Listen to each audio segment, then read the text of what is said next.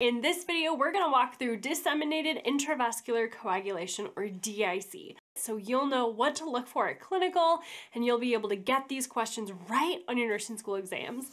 Let's dive in.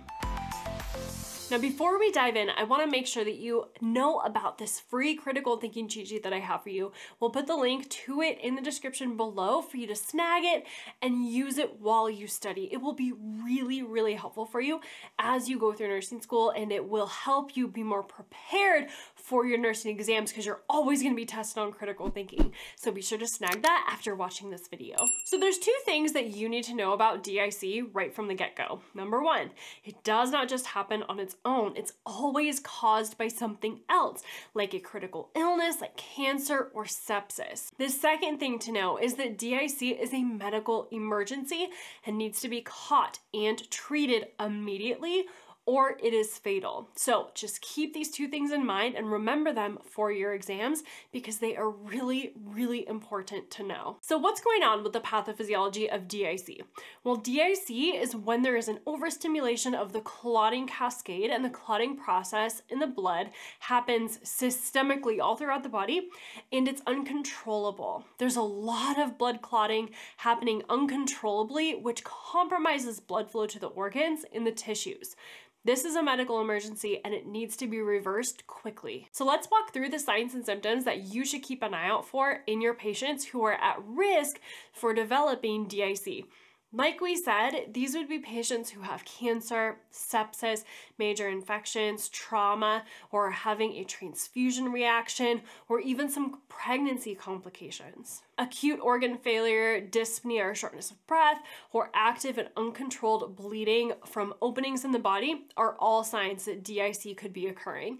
These patients are usually very sick to begin with, so monitoring their organ function, their respiratory status, and for any bleeding is very important. An increased PT or PTT would demonstrate prolonged bleeding time. And this, along with a decrease in platelets and fibrinogen levels, would indicate depletion of the clotting cascade and potential development of DIC.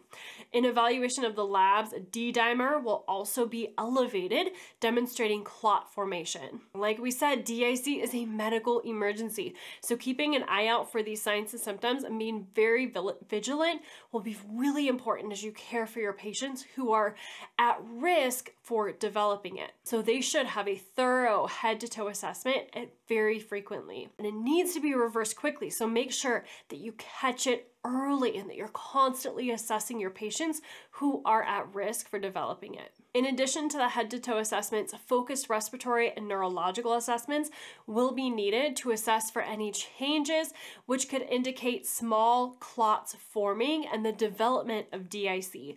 Then assessing for changes in their level of consciousness or changes in their respiratory status, such as things like shortness of breath.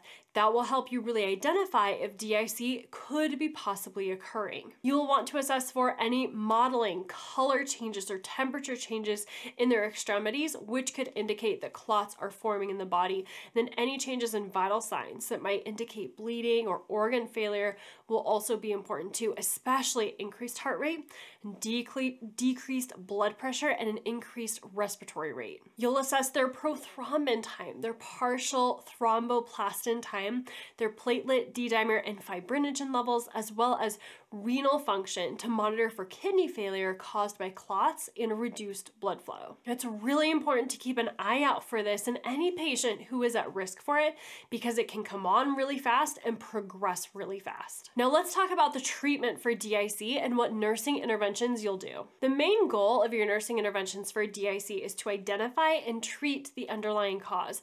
Remember, it doesn't happen on its own, but takes an event to activate that overstimulation of the clotting cascade.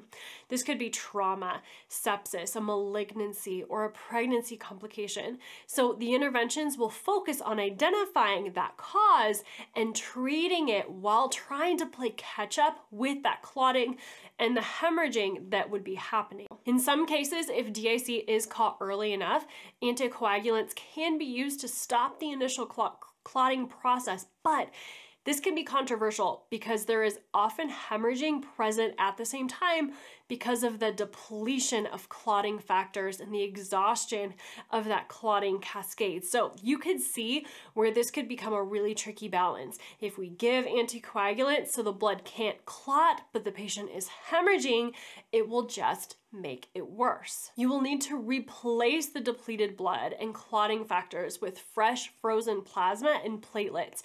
IV fluids can be given to try to replace the fluid and the volume losses, as well as maintain their vital signs, especially their blood pressure, to make sure that the organs can continue to be perfused.